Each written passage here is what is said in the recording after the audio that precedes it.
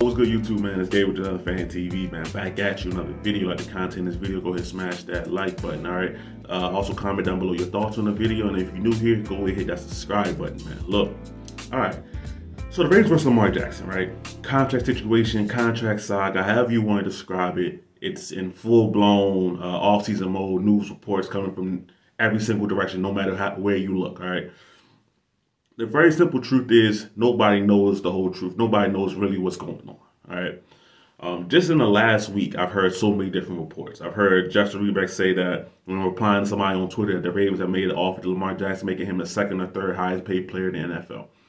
All right, I've heard that Lamar Jackson wants a fully guaranteed deal from Jamison Hensley, and I think Jeremy Fowler on the ESPN report that all the counter offers Lamar Jackson has sent back to the Ravens have been fully guaranteed, all right?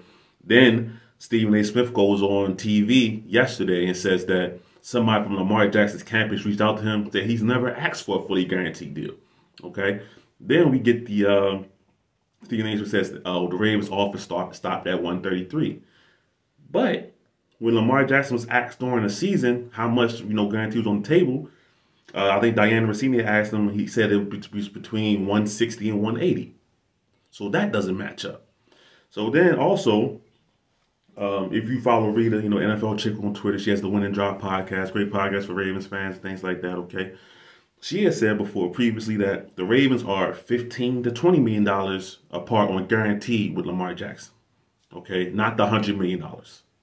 So 15 to 20 is still a significant gap, but it's not what's been reported. So I say all that to say this.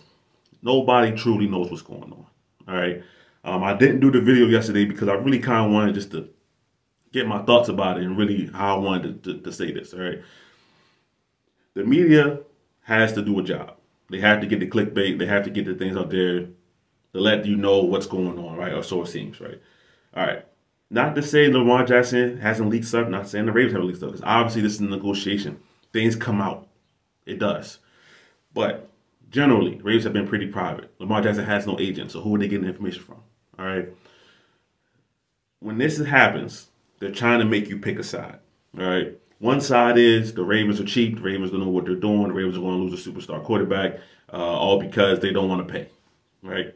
The other side is Lamar Jackson is greedy. He doesn't have an agent. The NFLPA is evil. They don't care about the players. They don't care about the fans. They just care about beating the owners. They're trying to make you choose a side, right? And honestly, the truth is probably somewhere in the middle of that, all right? Steve Bisciotti doesn't want to be the second owner to offer a fully guaranteed contract. He doesn't want probably cemented in stone, right? Okay, cool. Now, the other side is Lamar Jackson may have never asked for a fully guaranteed contract because he's never said that. That report came from reporters guessing that, hey, the holdup must be the fact that Deshaun Watson got a fully guaranteed deal, so Lamar Jackson must want that deal. When in truth, Lamar Jackson probably just wants more guaranteed money than what Deshaun Watson got. Deshaun got, what, 230 fully guaranteed? Lamar Jackson may just want 235 guaranteed on a $315 million contract. That may be the case, but once again, I'm speculating because nobody truly knows. All right? It's business. It gets messy. Especially when you have a quarterback contract, especially when you have two sides that seem to be at odds about something. What that something is, we don't know. We don't know. Simply put, I'm not going to tell you that there are no villains in here. I'm not going to say there's the villains in the situation because to me, there are none. Each side is trying to do what they think is best. That's my opinion on it. Now, will I feel sorry for Steve Bisciotti and say that, well, it's a lot of money to put aside for one player? No, I'm not going to do that. I've seen things like people saying that, well, when you sign these guaranteed deals, you got to put the fully guaranteed amount into escrow, which most fans probably do know about now. Right? So say Lamar Jackson got 235, 250 guaranteed. Steve Bisciotti or the Ravens account, whatever how you want to say it, will have to put that money into escrow. Well, yay. He's a billionaire. Move some money around. Make things happen. I'm not going to feel sorry for you on that front. I'm just not. At the same time, he's a part of the owners club. He was part of the owners club. Also, last offseason, he was adamantly against what the Browns did in offering Deshaun Watson that fully guaranteed contract. So none of this is surprising. I am on the side that I'm on is seeing players get paid, right? They're the ones that play the game. They're the ones that take the risk. They're the ones that put their body out there on the field, right? We see what happened this season. Damar Hamlin, a player, goes out there. Now imagine he signs a big deal, right? It's not fully guaranteed. He goes out there, he can never play football again. And because he's decided to play, going out that field, put the pads on, all the money that he could have made is lost. I don't like that. I don't like that. Now you can say, well, you're going to sign these fully guaranteed deals, tie up the cap, this and that. Look, you're paying players for what they've done in the past and what you could think they can do in the future. The future is unknown. Okay? But Lamar Jackson has done enough to say, hey, look, man, this contract at the top of the market, this is what we can give you. All right? And maybe the Ravens have offered him a good deal. Maybe he doesn't think that deal is good enough. We don't know. But what I don't like is the fact that we got to have villains on each side. Right? Now, the Russell Street Report, right, Ravens blog, okay, they put out an article saying the Ravens are being held hostage by Lamar Jackson. The Ravens are being held hostage by Lamar Jackson. That's dramatic. It's not that serious. It's a contract negotiation. Nothing here is going to affect your life in that kind of manner, all right? Then in the article, they go out there and they paint, I think he said DeMaurice. I always call him DeMaurice, but I think it's DeMaurice Smith, the NFLPA head, as a villain because he wants the players to get their money that the owners offered to them at one point when they signed the contract, but then if something happens, they can take it away. So now they're saying that he's a villain because, you know, he hates the owners and he wants the players to get paid and all of this stuff, and now he's the bad guy. That's what the article was saying, right? Saying that if Lamar Jackson would just pay this 3% to the agent, he likely would have a contract right now because the agents want what's best for their client. What? Do y'all... The history of agents is not always wanting what's best for the client. And that's always, obviously, there's good agents, there's good people in every profession. Of course. But we got to know that the agents want what's best for the agent. The more money they can get you, great. That's the high percentage they can get. Cool, of course. But also, prominent agents, long-standing agents, are friends with the NFL owners. They represent multiple clients on the same team. They represent guys that the agent knows that, hey, yeah, I've known, let's say Bashadi. I've known Bashadi for years. We'll get the deal done. Good guy.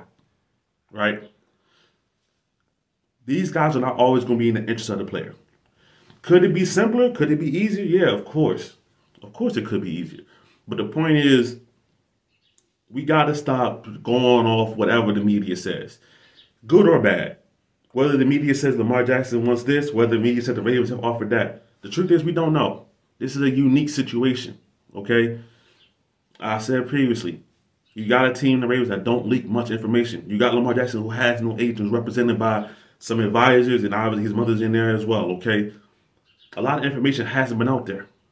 It just hasn't been, okay? We got to take a step back and realize that whatever's going to happen is going to happen. And it's not going to happen anytime soon. This is going to be an uncomfortable offseason for Ravens fans, for the Ravens organization, and hell, maybe even Lamar Jackson himself. That's just what it is. You got a high-profile quarterback who has played out the entirety of his rookie deal. We're kind of in unprecedented territory here. You know when you see a guy who's won an MVP within his rookie deal play out his entire contract. It just doesn't happen that way. So, of course, I'm not going to say that I'm blaming the media because they're doing their job. But at the end of the day, we don't have to listen and dive onto every single report that's out there. We just don't have to do that. All right. Would I like to see the Ravens pay Lamar Jackson? Of course. Of course. I'm a Ravens fan. He's the most exciting quarterback. He's the most exciting offensive player this franchise has ever had. Right. And not just exciting, an actual real good player, a great player. So, of course, I want to see him get paid. Of course, I want to see him get that money that he, in my opinion, that he deserves. At the same time, we don't know what the hell is happening. All right. Next week at the Combine, DeCosta, Harbaugh, they'll probably be there. They're going to answer questions. Will they tell the truth? I don't know. Maybe not. But the point being is this. The Ravens versus Lamar Jackson, nobody truly knows what's going on. You don't have to be so high on one side, so low on the other side. The Ravens, could they do better in offers? Maybe. I don't know. Is Lamar Jackson being greedy if he wants more guaranteed money than Deshaun Watson? No, he's not being greedy. He wants market value for a guy that he is better than. Simple as that. Then I see things like Kyler Murray got $189 million, guaranteed altogether, right? If that's the case, the floor for Lamar Jackson's guarantees has to start at $200 million. So now, if the Ravens are $15, $20 million apart from there, that makes sense, right? So, listen, the point being is this. Next week, maybe even today, there'll probably be another Lamar Jackson story. You can keep scrolling. You don't have to read it until you see the headlines that say Lamar Jackson is traded, Lamar Jackson is extended, Lamar Jackson is signed. Everything else is speculation. Everything else is guesses. And you don't have to hang on to every word about it. I'm going to keep preaching that message. I don't care how many videos I got to do. I really don't. Because I said this before. Get off of the Lamar Jackson media carousel. They're going to take you for a ride. He's the most high-profile free agent available candidate this offseason. Yes, even more high-profile than Aaron Rodgers. Lamar Jackson is younger. He's 25, 26 years old. He's not at the twilight in his career. He's entering his prime. This is a player that all the focus and the attention is going to be on.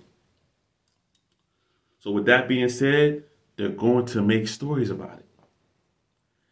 And me, I'm not going to pitch this into every story. I'll do a video here and there, but I'm not going to dedicate every video to every new claim, every new false rumor, every new report that when it gets put out, it gets shot down immediately. It's a waste of time. It's a waste of energy. We don't know until something happens, okay? The franchise tag deadline is coming up, like in 10 days or something like that? We'll see then. Ravens got till March 7th to make a decision.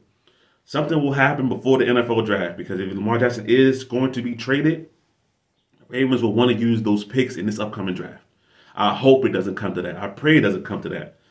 But until something happens, we truly don't know, man. That's all I got to say about it, man. So, look, if you stay to this point in the video, I appreciate it. Like the content of this channel, go ahead, hit that subscribe button, man. Y'all have a beautiful and wonderful day. It's your boy Gabriel, just on the Fan TV. I'm out.